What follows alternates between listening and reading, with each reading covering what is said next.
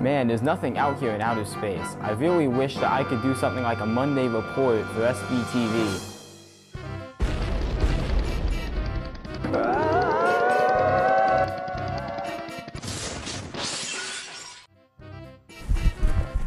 I'm Augie Chapas, and this is your Monday report. Hey Vikes, I'm sure you're still super pumped after watching Infinity War, but for now, here's your daily news.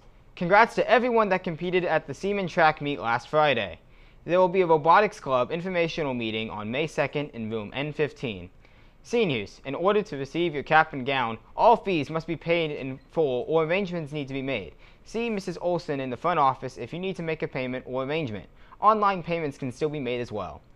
There will be a mandatory meeting for those students who have signed up for driver's ed on Wednesday, May 2nd during seminar in the auditorium starting at 10:15. See Mr. Tinsley with questions and on the Schoology page for more information.